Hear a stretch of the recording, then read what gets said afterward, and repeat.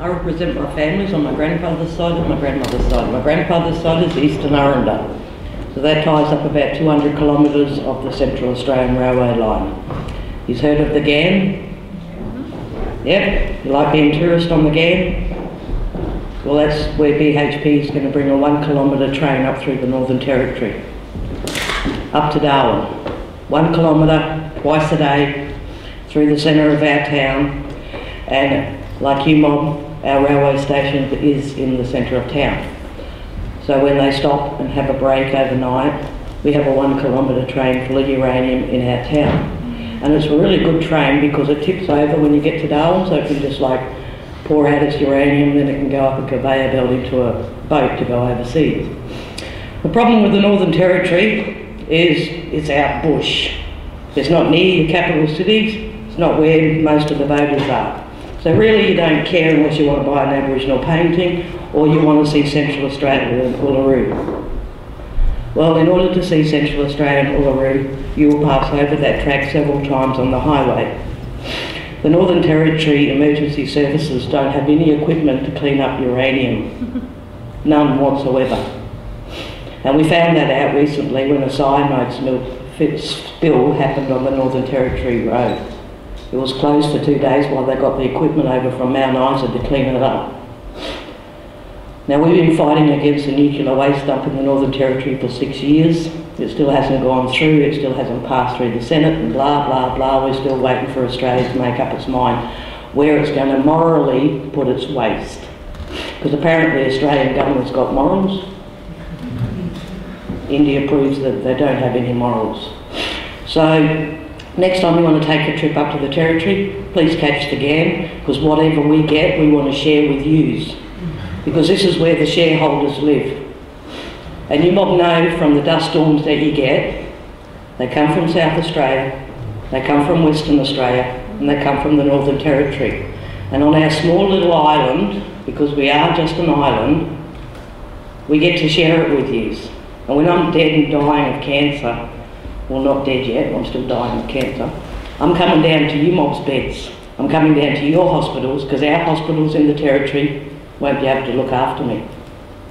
So if you're in there dying of cancer too, I'm going to give it to you for every vote that you voted for this Australian government.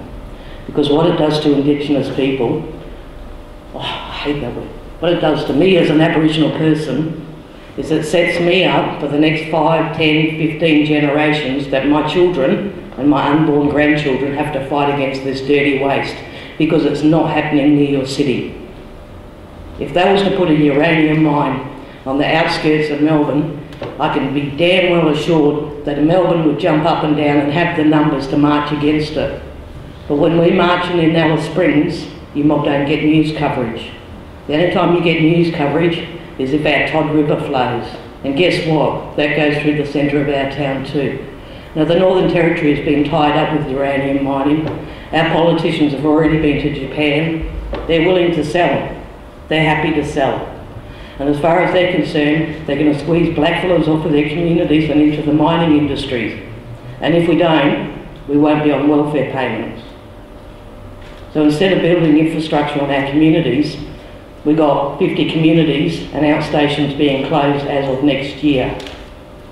We don't have extra houses built in Alice Springs to accommodate my family from my communities. We don't have that.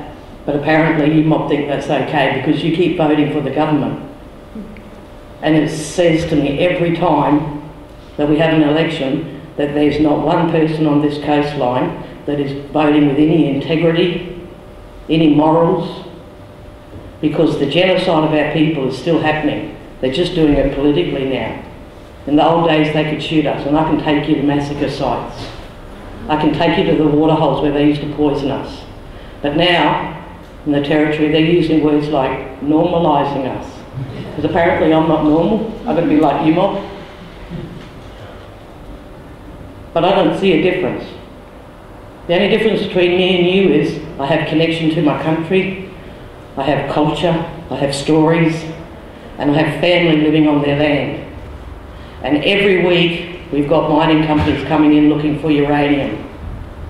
When my daughter is buried on country, on my country, I was told 6 years ago I'd have to pass a nuclear waste dump in order to put flowers on her grave. And if it's good enough for me, it's damn well good enough for every woman and mother in this country to do exactly the same. But once again, I'm one vote in the territory. The biggest amount of voters are here on the coastline. The biggest amount of shareholders to BHP are here on the coastline. And you got that little cute saying up here, if it's not in my backyard, it doesn't really matter. It's like so cool if it's in the bush. Well, I live in the bush. These mob live in the bush. Donna goes out bush. This mob live in the bush. And you mob like holidaying in the bush. So whatever's dug up on country, it's going to come back and bite you tenfold. And I'm going to be in that cancer ward, giving it to every person that ever voted in this country and wanted to be a citizen of this country, because you don't have the right to take my life or my unborn grandchildren's life. And you don't have the right to use the resources like our water in the Northern Territory, like you've used and abused your water down here. No rights at all. Now when we go to meetings, we're told, for one, because they have to simplify it for us blackfellas, because apparently like we're really dumb and didn't go to school. So for one Toyota full of dirt that's going to be taken out of the mine, it's one Toyota full of water, that's all.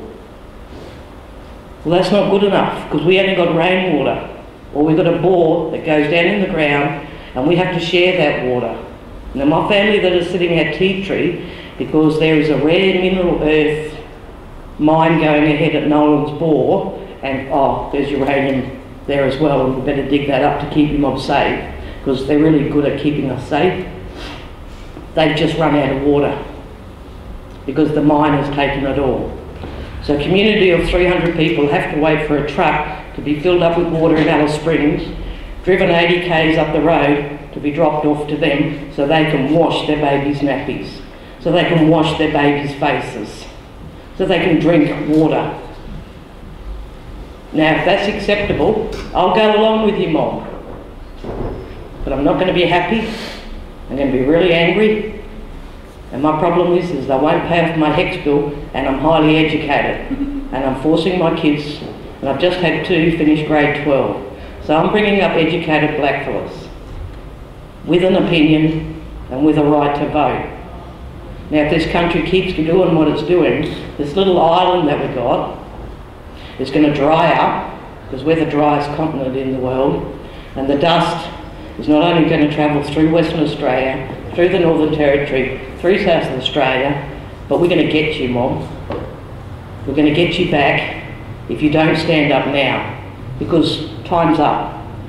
Fukushima should have been a good wake-up call. It should have woken up this world. It did in certain countries over in Europe, where they said, okay, we're not going to do this, and we're going to kind of phase out our 30-year-old reactors in Germany and things like that. And we get told about world's best practice. There isn't anywhere in this world where mining companies use world best practice. It's a statement they throw out to you voters, so you feel all cosy, and what are them blackfellas jumping up and down, because they're always jumping up and down about something. We're jumping up and down for a reason, because my kids might marry your kids. And if my kids' DNA is changed, and my grandchildren's DNA is changed, and we have babies with you, mob, because we keep intermarrying, how screwed up are our kids? What future are we giving them? So time's up, no more mucking around. BHP has to burn to the ground, and we have to wake up, because this island is going to get smaller and smaller and dirtier and dirtier, and you're all going to be thirsty and you die. Life.